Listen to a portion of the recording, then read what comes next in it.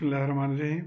আজকের এই ভিডিওটা হয়েছিল from EDC chapter number 5 BJD AC analysis এবং তার মধ্যে আরই ট্রানজিস্টর মডেল এবং প্রাইমারিলি আমরা and chapter question number 9 and number 10 solve করব।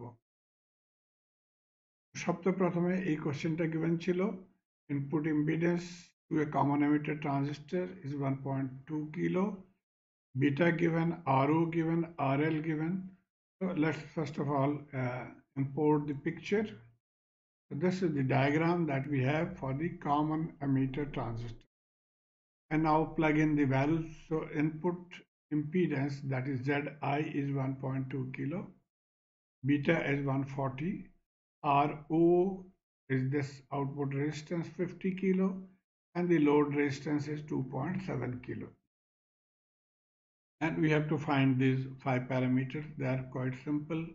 And let's do for those who have difficulty to understand.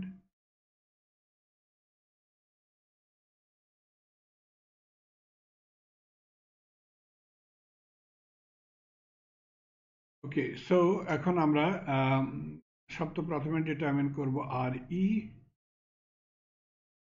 RE এখান থেকে দেখেন যে আমরা বিটা RE পতা করে নিই, তখন এখান থেকে RE পতা করতে পারবো এবং বিটা RE অ্যাকচুয়ালি বরাবর হয় অফ ZI। এখান থেকে দেখেন ইনপুট ইম্পিডেন্স এবং বিটা RE সেম।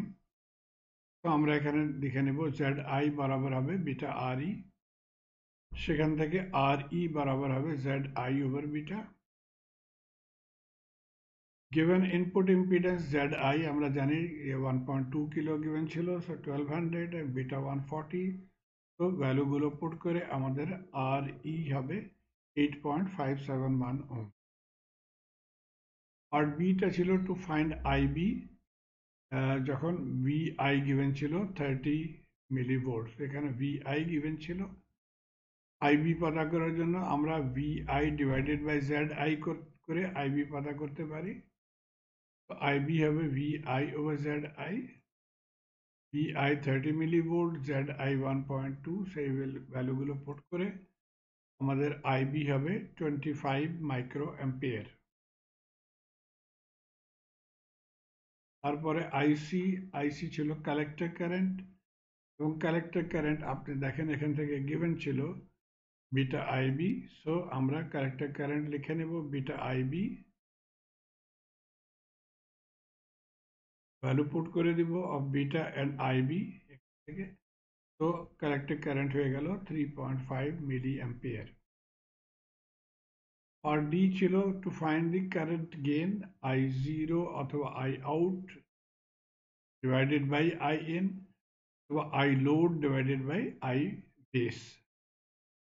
তো আমরা এটাকে এই ফর্মুলাটা ইউজ করব। এখন IL আমরা কেমন করে ক্যালকুলেট করব, এটা দেখেন কারেন্ট IC আমরা অলরেডি ক্যালকুলেট করেছি। এই কারেন্টটা ডিভাইড হয়েছিল দুই ভাগে, এটা ছিল IL, তো এটাকে আমরা by current division rule IL calculate করতে পারি। বাই CDR IL হবে টোটাল কারেন্ট, যেটা ছিল IC, divided by total impedance R0 and RL multiplied by opposite arm, so এটা ছিল অপোজিট আর্ম R0। আমরা এই সার্কিটে কারেন্ট পতা করেছি, so R0 opposite arm. ভ্যালুগুলো put করে আমাদের IL হবে 3.321 মিলি অ্যাম্পিয়ার।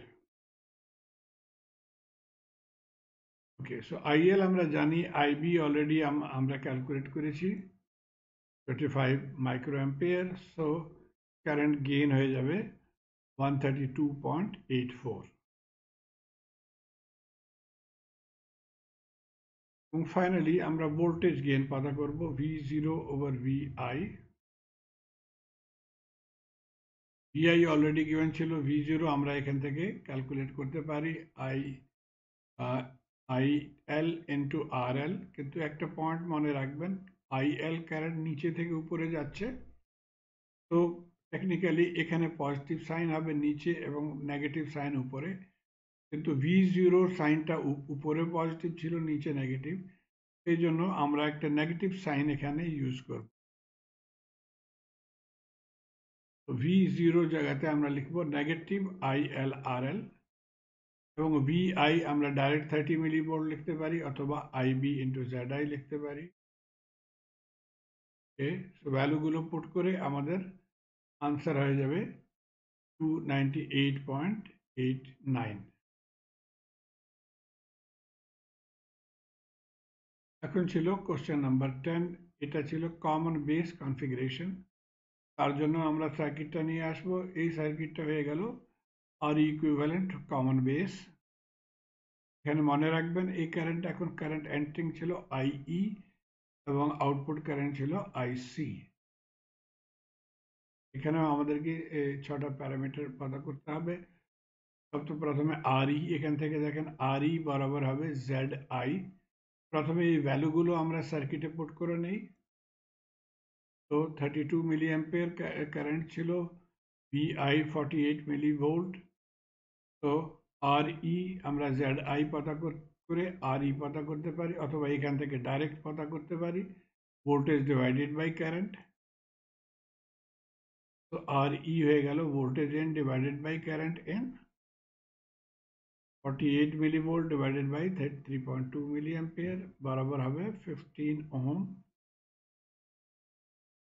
পার্ট বি তে আমাদেরকে ZI পতা করতে হবে। ZI বরাবর ছিল RE এবং RE আমরা ক্যালকুলেট করেছি 15, সো আনসার হয়ে গেল 15 ওহম। আর IC পতা করতে হবে। IC ফর্মুলাটা এখানে গিভেন ছিল আলফা ইন্টু IE।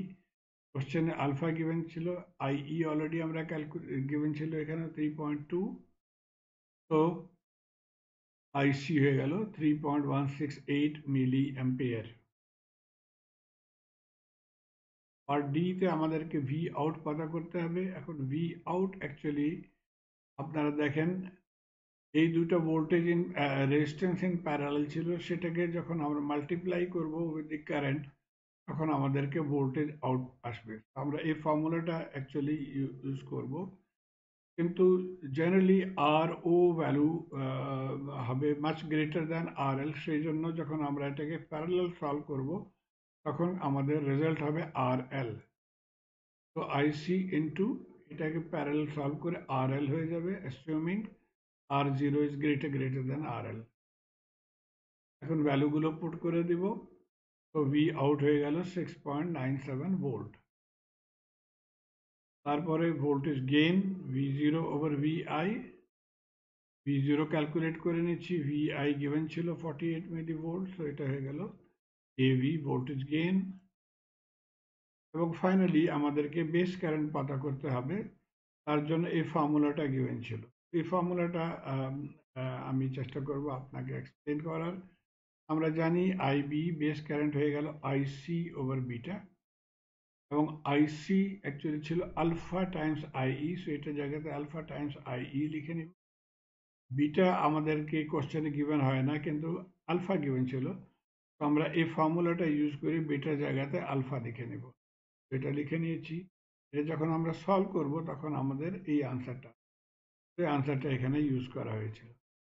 এখন ভ্যালু পুট করে আমাদের IB কারেন্ট আসবে 32 মাইক্রো অ্যাম্পিয়ার। আমি আশা করি আপনারা এটাকে ফলো করতে পারছেন। ধন্যবাদ।